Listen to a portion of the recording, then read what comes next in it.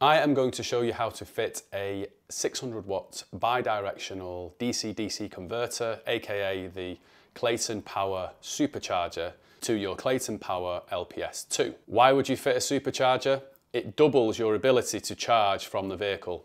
So it will take it from around 550 watts. I typically get around sort of 595 watts out of the LPS itself with the inbuilt DC-DC charger. But with the additional one, you end up with over 1,000 watts of charging coming from your vehicle. And before I begin, I'm not an auto electrician. I am not a qualified electrician. I am simply one of these people that does a lot of work on their vehicles and their home themselves. I've taught myself through reading, watching videos online, and doing exactly what I'm doing, which is just sharing information. This is how I fit the units. There's clear directions from Clayton Power. As a little family business, Ahoy Leisure also sell these units. We were one of the first people to kind of make this a viable alternative to Victron and Renogy and things like that, because I've been doing the videos and showing people how to use it. I think before I was doing my videos, Clayton were really good on the sort of commercial and contract side of things, but not so big on the leisure. There were a few people that had tried it, but they've not really done the breadth of content and information. And another great thing that we've done is we've introduced other people, other resellers into the fold and tried to provide advice and things like that where possible. We offer same or next day delivery nationwide. If you've tried to find our website, we don't have one yet. We will eventually have one on ahoyleisure.com. Which is rather embarrassing because one of my businesses is a branding and website agency, so I should really have one. Cobblers, children, never have any shoes and all that. Best thing to do is either give me a call 07905 949435 or ping me an email mark@ahoy.co.uk. I get back to you straight away, day or night. And we will send out same day or next day. We typically offer the very best prices. We've got discounts across like club membership and things like that, but give us a call. We've also had customers come down and we've helped with where to position the unit. People have come down and had a look around my van.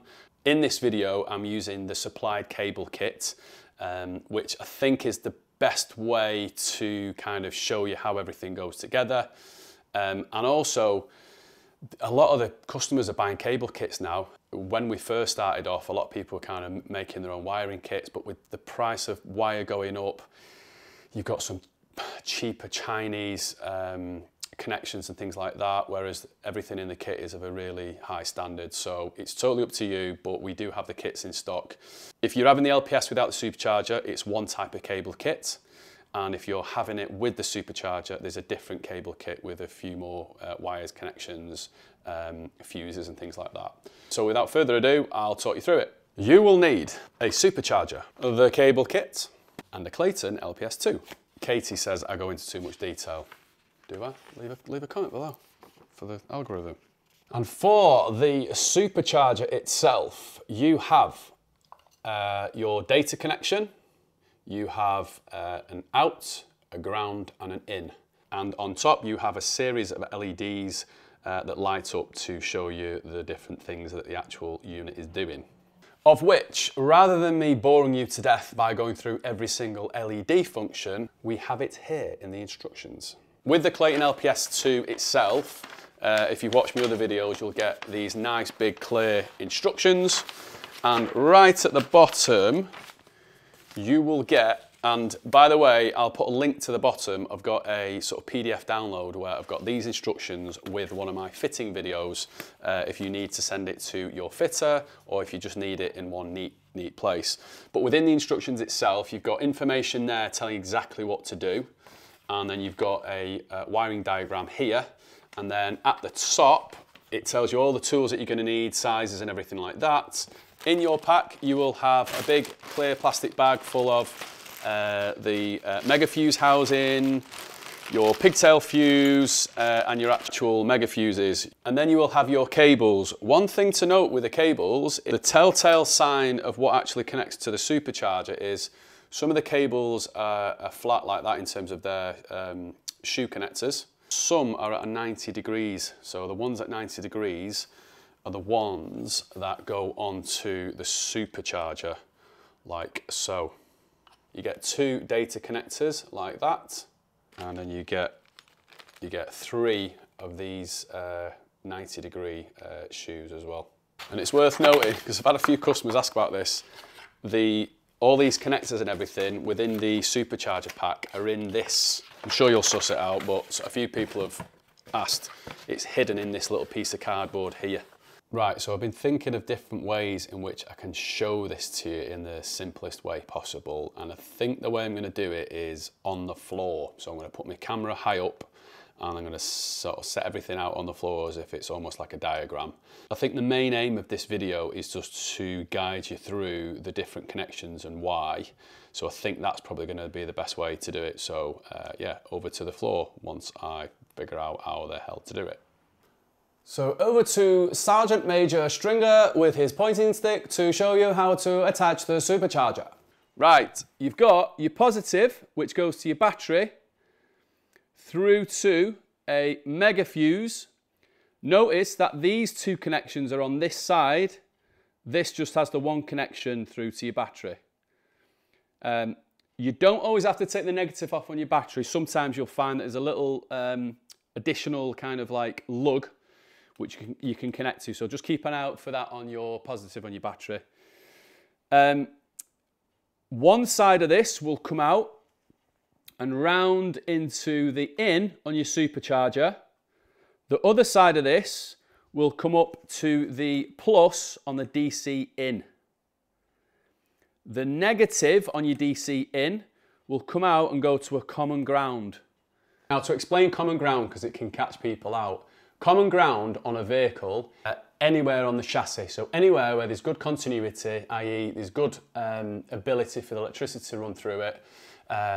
Sometimes you'll have common lashing points on a vehicle that you can use, but you can make your own by just simply drilling a hole where there's good continuity on the actual framework itself or on the body of the vehicle, sanding off a bit of the paint, and then utilising a spring washer and a nut and bolt, and then you can put your shoe connected to that bit on the van.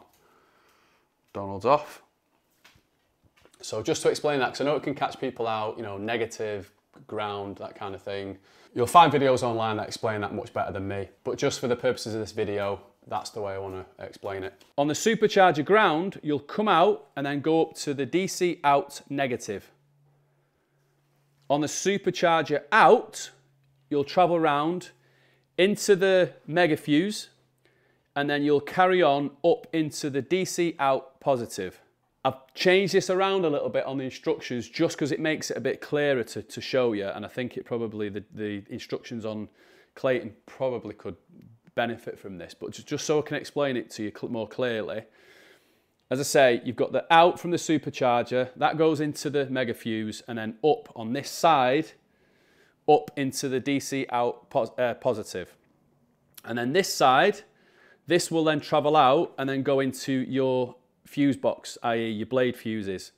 And then what you'll then also have on your on your blade fuse is then you'll have a negative as well, and then all your connections will have a positive and negative, which will connect to your fuse box with different size, different gauge fuses.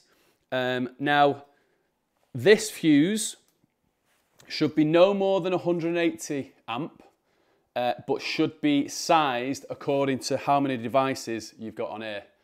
So to be crystal clear, this will be your fuse box that'll go out to your max air fan, your fridge, whatever else for 12 volt basically, water pumps and all that kind of stuff. But that would be where that was connected. The next bit to explain is the ignition on. So this is the thing that tells the LPS that there's power coming from the alternator. You get in the wiring kit a blue cable, which is crimped with an inline crimp, and then you get a pigtail fuse. And the way that works, again, you've probably seen it in some other videos, you take the fuse out, you'll push this piggyback fuse in, and then you'll put the fuse back into it. It's kind of self-explanatory, but that's how that works. And then this will come round into your C1 connection on the back of your LPS, which comes with a screw, and is pre-made with a little shoe for it and everything. So that's, again, dead easy to do. For the date connection, these are called an M12 connector, I believe. You unscrew the plastic housing, again, dead simple, and you'll find with the pin, if you just check in the instructions, see the orientation of this piece there, you'll find that number 2 is there. So it'll go, you'll strip it and then put it in there, screw it from the top there. And then the dead simple, once you've done that, screws in like so. And then at the back, the neck with the screw, you've got this which compresses it. And then once that's through into there, once that screws, it creates a sort of compression inside there, which will keep it nice and snug. And with these, you'll see there's a sort of piece missing at the top, which then you'll see usually at the bottom of there. There's a bit missing, and once you feel it's hit that bit that's missing, you can then tighten that up. You can tighten it by hand, and then you can get a screw, and don't over tighten this. It's obviously just to stop it coming loose, but that's the way it connects, and it's the same on the bottom of the supercharger. You've got these right angle connections with the spring washer and then the nut on the top. They are a little bit fiddly, these, so you're going to need a socket to get in there and tighten it, but that's the way they connect. It's dead simple. You have got a jump start functionality on this, but to be honest, I've never used it because I've got a jump start functionality on the remote. As I say, you've got the LEDs to show you how it works. It's working the same way. It's effectively just telling the systems that when the engine is on and live, same as what's happening with the C1 connection, to work. So dead simple. To pin number 2, these instructions in the actual supercharger itself. You unscrew these and then you connect it and then screw it tight, and then you just screw these 2 together, and that gives you that connection. So a few things to mention that are sometimes missed or sometimes get customers a bit confused on how it works. The supercharger, the additional DC-DC charger, will only kick in once your battery capacity has gone down to 29%. So if it's 29% or lower, it will kick in. And I believe it stays on until about 80%. So if you're wondering why your supercharger's not kicked in yet, it will be for that reason. You do need to get your battery capacity below that amount to see it working. Another plus to point out with the Clayton unit as well is the DC-DC charger. In the specifications, they will typically say it'll put out 45 amps, which times 12 volt is around 540. I've been finding it puts out around 590. And then with the supercharger as well, when that's kicking in, you're getting even more. So it's over 1,000 watts. So you're getting a lot of power, and it's recharging that battery really quickly. As I say, I don't make any money from doing these videos. They're very niche, so I'll probably never ever make any money from them in terms of YouTube or anything like that. The only way I make my money is by you buying the Clayton units from me. So if you like my content and you want to give back a little bit, I sell at a really good price and I make a little bit of margin to kind of pay for these videos. Videos coming up, FAQs, I get loads of questions, and there's been loads of little niggles and things that happen that I've been able to kind of smooth out with customers and dealing with certain things, especially if fitters get stuck. You know, a lot of the fitters fit Victron and different things like that.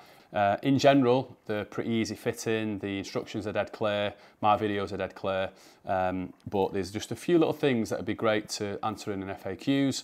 Also, I get asked loads of questions on the additional batteries, so I'll cover that in the FAQs video, which is coming next. But yeah, that's it. Thanks for watching. Right, so I think I've pretty much lost the plot. I may be overthinking it, but I'm trying to lay it out on the floor for you, point at the diagram type thing. It's like a live diagram. This is called the stringer diagram. This is a new invention. I've also found out that my camera is amazing and is brilliant for this type of use, and is way better than Kate ever was on the camera side of things. If you notice on any of these that I've not screwed them in properly, you can stick up your backside. It's Sunday night. I'm trying to get this done for you. I get nothing from this other than the small amount of markup on the Clayton units that I sell. So if you moan that nothing's tightened up properly or whatever, this don't start in the comments. Otherwise I'll be at you with my stick. Have you seen this, Kate? It's good. This is like some kind of new, like, I don't know if it's a scary movie or what. It's a scary movie, the amount of frigging creases I've got in my face. My 40s have not been kind to me, I tell you.